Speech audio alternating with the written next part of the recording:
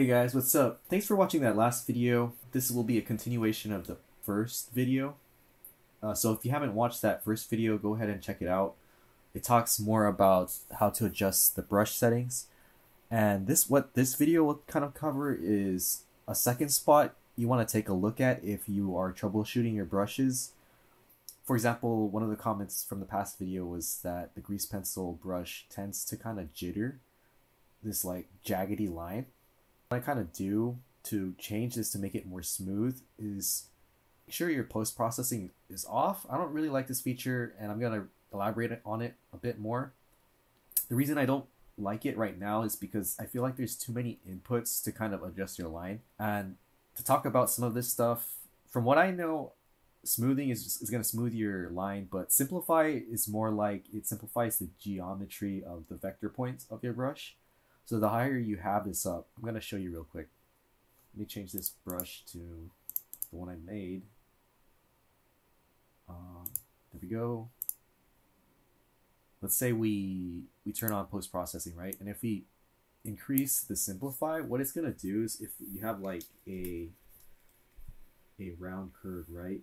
It's going to simplify the vector points, and it's going to create a straight line between those vector points. So it simplifies the geometry so that in case like for some reason if your computer can't handle that much geometry, then it's gonna start to stutter and lag, which you don't want. So you can kind of use the simplify tool to adjust your line, but then it doesn't look illustrative. And the whole point of me adjusting these pens is to make grease pencil more illustrative.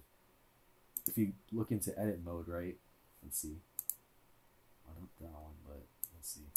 Yeah, see how this only has 5 points of geometry, 5 vector points, while this more illustrated line here, right, it has a bunch of geometry to it. Blender is processing the distance from the vector points. And why would I use Blender Grease Pencil over something like Photoshop?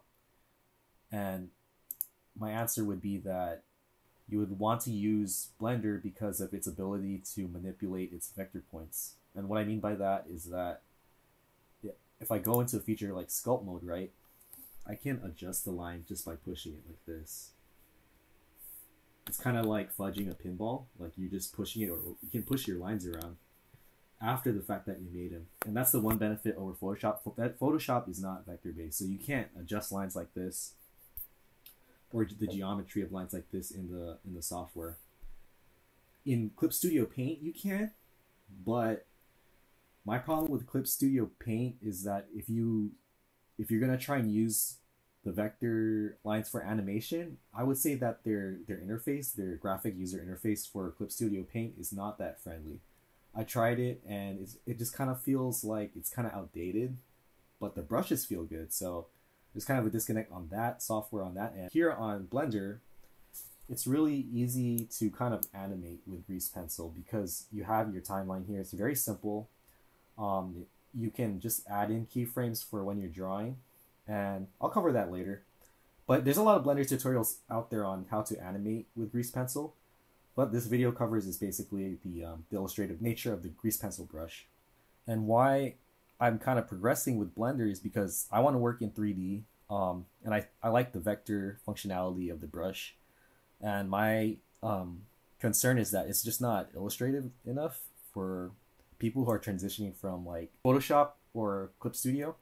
This version 2 of the pen I made, if you look at kind of like this face here, let's go into it. You can kind of see how much smoother it is compared to the version 1 of my pen. I kind of got rid of the jaggedness by going into the advanced features tab up here. And what you can do is you can kind of decrease or increase input samples and adjust active smoothing. So it's kind of like a seesaw effect. You kind of want to like decrease input samples as you increase active smoothing. And what that does is that input samples is how much input it's taking from your pen. So it'll smooth out your line a lot better, but at the same time it's more sensitive to how you push the pen down. So let's say I decrease this to like something like 2, right? It's gonna feel like when you push, it's gonna leak out the pen a bit more. But I usually keep it in between 0 to 10. 10 is it feels like it's reactive enough, but you still have to push down. That's a good kind of number. And active smoothing is to kind of reduce this jittering that you get with the original version of my pen. So let's say this was at 0, right? See how it starts to, this is the problem that it starts to deal with, is that it starts to jitter around sharp curves. And I think the reasoning behind that is because it's trying to create these vector points when you're moving slowly. And those vector points, let's go into edit mode real quick. It's trying to connect all these random like vector points that you made with your line. And so that's where that jaggedness is coming from. And to kind of reduce that, right? You go back into draw mode, you gotta bump up the active smoothing. I usually, I left it at, I found a good number at like 0.5. And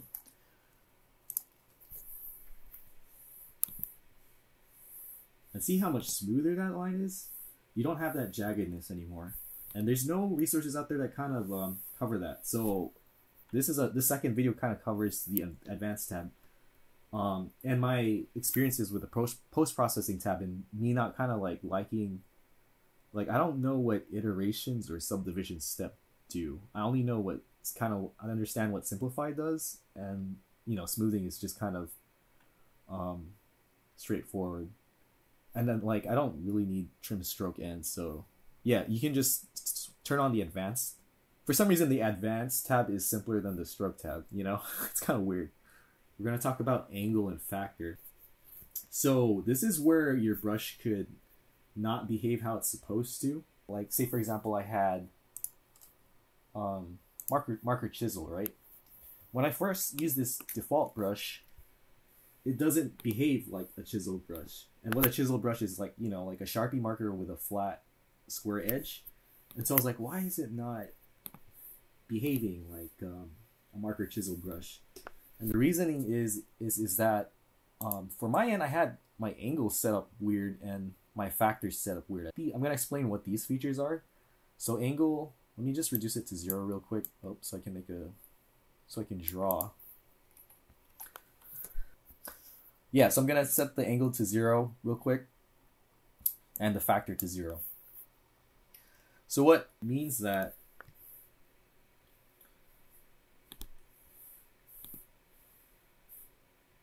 say this is your pen, right? This is like 0 degrees. And then like if it moves towards here, it's 90 degrees. So what the software is doing is it's saying at 0 degrees, give me the maximum width of your pen. And so by changing it to 0, if my pen is perpendicular to the tablet, it's going to create the maximum width of the pen. The second feature, factor, it says, okay, at 0, oh yeah, if you just hover above it, it says it too. Reduce brush thickness by this factor when stroke is perpendicular to angle direction. Kind of want to keep this at 0, but you don't really need to change factor, to be honest, because what that says is that it's a combination of angle, like what I said earlier.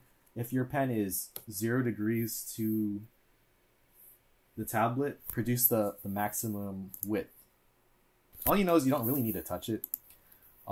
What you do need to touch is the angle. Let's say you normally draw your pen with an angle at like 16 degrees or something, like here.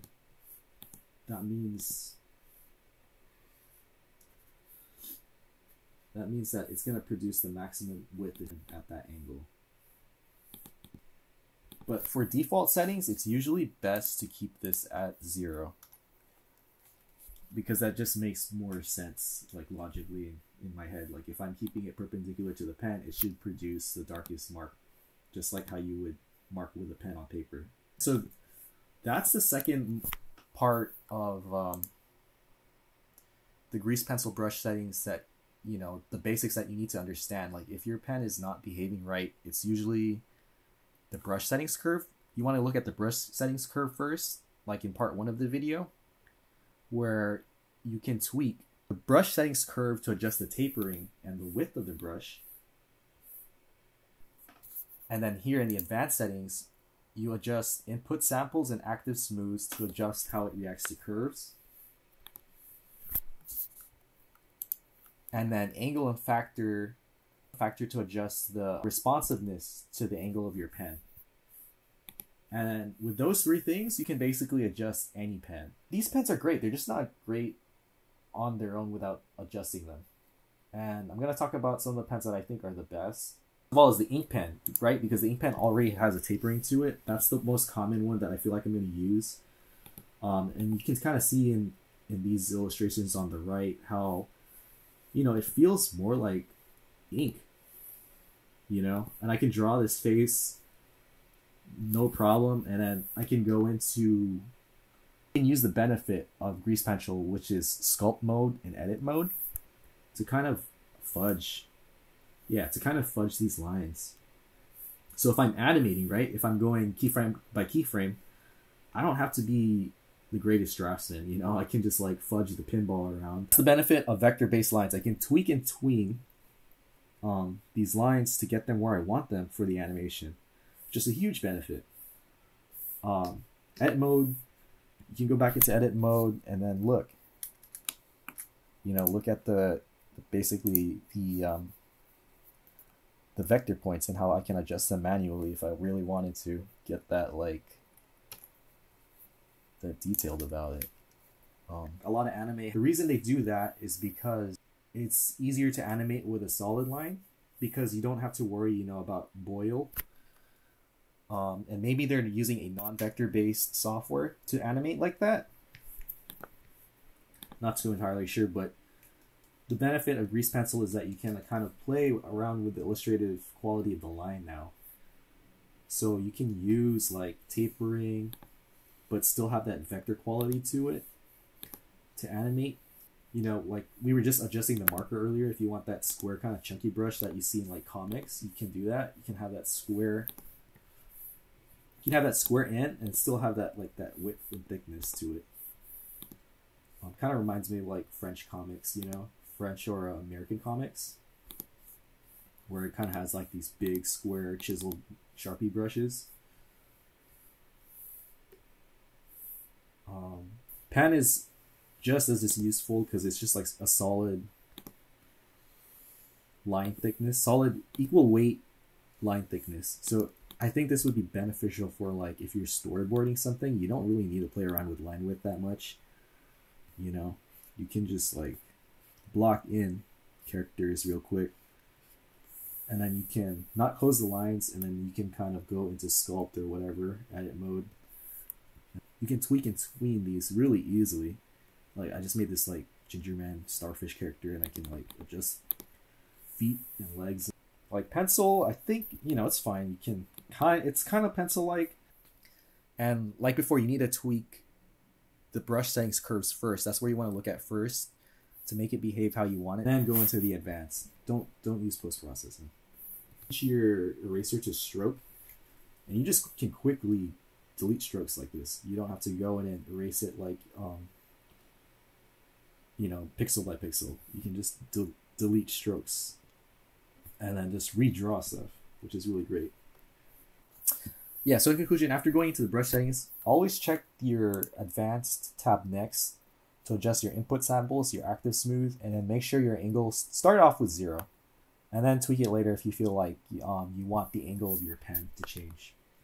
But that's basically it for this demo, and to talk about how to improve your pen quality for Grease Pencil. If you have any questions, make sure to comment down below and subscribe for more Grease Pencil tips. And I hope this helps, because there's a lot of Grease Pencil tutorials out there that are very complicated, and they're covering topics that I don't think the basic things you need to know to adjust it on your end. They're going in like with super they're going into super detail about textures and stuff like that, where I feel like a lot of users, they just want to, they want one basic pen that works really well. And so that's what I'm giving to you here, and I hope it helps. Thanks for watching, and yeah, subscribe.